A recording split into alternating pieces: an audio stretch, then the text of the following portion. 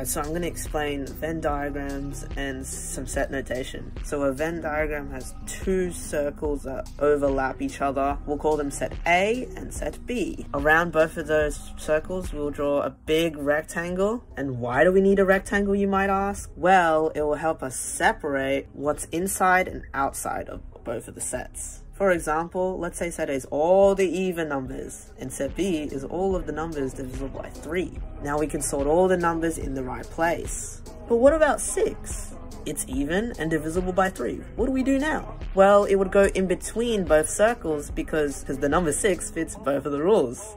Numbers that don't fit in either rule, like prime numbers such as 7 and 11, will go outside the circles. So essentially, we're just sorting numbers to categories. Now here's where set notation comes in. It's a quick way to write down what is inside of each set, or like part of the diagram.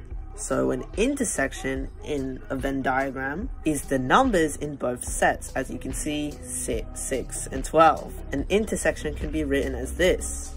And a union is everything in either circle, except for the numbers outside of the circles. It can also be written as this. Numbers such as 1, 5, 7, 11 will not fit in that category. And that's the basics of Venn diagrams and set notation. Subscribe.